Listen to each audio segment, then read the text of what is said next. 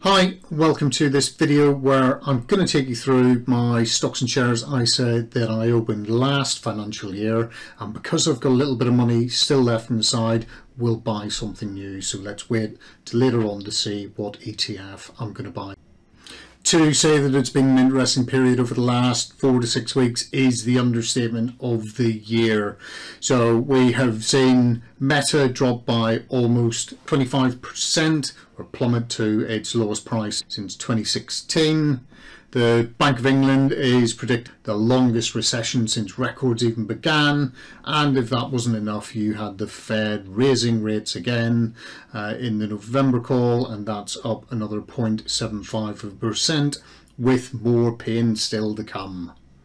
Hey friends, welcome back to the channel. If you're new here, hi, I'm Mark of Desperately Seeking FI, and in this channel we'll explore some strategies and tools that will help us work together towards financial independence. So before we actually crack on and start looking at the actual portfolio, thought it might be useful to have a bit of an idea of what's been going on sort of year to date. You've got the S&P 500 is down almost 17%, whereas you have the FTSE 100 ETF from Vanguard is down about 1.5% year to date. So let's jump over, have a quick look at my Vanguard portfolio. Just for clarity, you are only allowed to open one stocks and shares ISA per financial year. I was lucky enough last year to max out and hit the threshold of £20,000. I'm not going to be that lucky this year. I might manage about 4 or 5 if I'm very lucky. But what you will see is up 2%. So based on year to date, how the S&P 500 and the FTSE are doing, that actually isn't too bad. I'm reasonably happy with that. You'll also see I do have some cash, and we'll use that later on to make a little investment into a new ETF. Overall, 20,000 invested and almost a 2% personal rate of return on that £20,000. Some of that made up from interest, some of that made up from dividends, and some from growth. We will jump into the transactions. On the screen is my holding. So as I said, there are the 4 ETFs that we have, and then the Lifestrategy 40%. So that's just a bit of a blended fund that we have. But looking at the ETFs, all often doing reasonably well with a little bit of growth over the period, and you will see that I've got about £10,000 held in cash, just holding that on the side at the moment. I like to have a quick look at the investments under this detailed view, so you can just toggle that on up here. So Lifestrategy, and actually you will see that that is still slightly down on what I bought in at, but just over 6 units within the Lifestrategy 40. Across the 4 different ETFs, that makes up about 45% of this portfolio at the moment. That will change later on. We're looking at KE at about 5%, VHYL, the high dividend yield ETF, at about 5%, and then at about 17% each for VWRL and VUSA. And if you will remember, I've done a couple of videos on those, and you can see those down in the description below. Just looking into the cash statement, we can see what was going on last month and what has happened this month. So got a little bit of interest on the cash that was in the account on the 1st of October. So I bought into 3 ETFs last month, and I purchased about £250 worth of VWRL, then invested into VUKE and VHYL, about £1,000 into each one of those. You will notice they're not actually the figures that I was trying to buy into, but when you buy ETFs on the Vanguard platform, you only get to buy full shares, so that's why they are slightly off what I was trying to buy. And then I obviously had an account fee of £7.62. Also got a few dividends from VWRL and VUSA, and then a little bit of interest. I like to jump into the Insights tab and just have a look and see where I have geographically invested into, and you'll see based from here, my largest weighting is into the North Americas, then into the UK, and then a little bit into Europe. My top holdings for investments are Apple, Microsoft. Through the Lifestrategy, I will have some money in the Developed World ex-UK Equity Index Fund, bit into global bonds, and then we're back into Alphabet, Amazon, Johnson & Johnson, and then back into the Lifestrategy with some of the FTSE UK All Shares Index.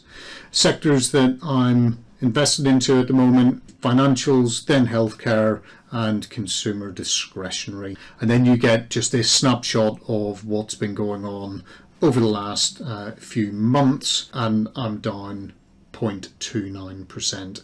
Given how bad September was, that I would actually take. If you're getting some value, I'd love it if you would hit the like button and consider subscribing and turning on the notification bell so that you can get content like this that will help you along your journey towards financial independence.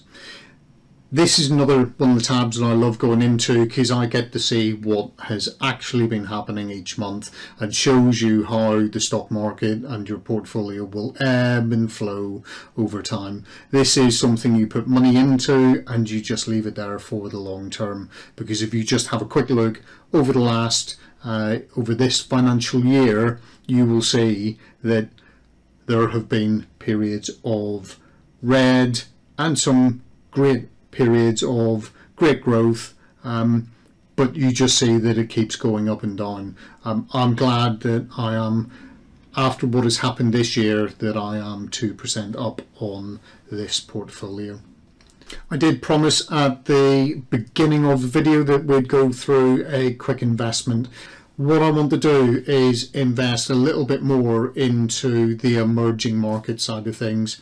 There is talk that China potentially is going to come out of its zero tolerance COVID lockdown, which might see things start to slightly open up in the emerging market. Brazil is also looking at becoming a bit of a superpower. China and India have such large populations. I think there may be a bit of potential for growth in those markets. So I'm going to look at a Vanguard ETF that provides me a bit more exposure into the emerging market. Before we actually purchase, let's have a quick look at some of the fund detail. So I am looking at VFEM, and this is the FTSE Emerging Markets ETF. It is showing what the market price is today. It's made up of almost 2,000 stocks with an ongoing charge of 0.22 and a risk rating of 6.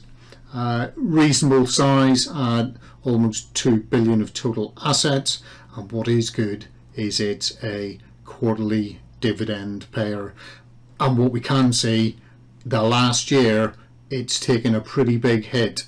It is down almost 29%. So looking at buying very much into third into China. You've then got some exposure into India, Taiwan, etc. Looking at very much a financials, technology and consumer discretionary. We will know some of these names. So Taiwan Semiconductors, we've got Alibaba, JD.com. Let's have a look and see how much we're going to get in a dividend if we invest into here. And there we go, it's almost a 4% dividend yield. And I am hoping that we will get a bit of capital growth as well, because it's been hit so hard over the past year. And if we think about it, you've got that Chinese, China's zero COVID policy.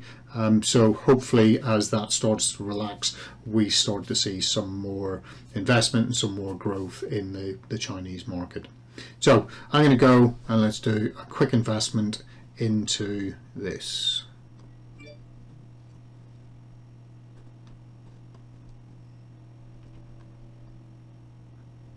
So it was VFEM that we were looking at buying into, and let's put 1,000 into there. And it will ask me for my payment, I'll take that from the cash that I already have on hand. Just check that we've got that all right. VFEM 1000. I am happy, and there we go. Order is pending. We now just have to wait for that to process through, and that should purchase somewhere in the region of £1,000 worth of VFEM in the morning. I have also got some other videos which will show you some of the details and why I've invested into the ETFs within this portfolio, so you can either have a look at that video there, or you could delve into a bit more detail on VWRL and VUSA, and I'll probably even do a quick video that goes into a bit more detail on this Emerging Markets ETF. But thank you very much for sticking with me so far. If you've enjoyed it, please hit the like button, think of subscribing, and I'll see you in the next one. Thanks very much.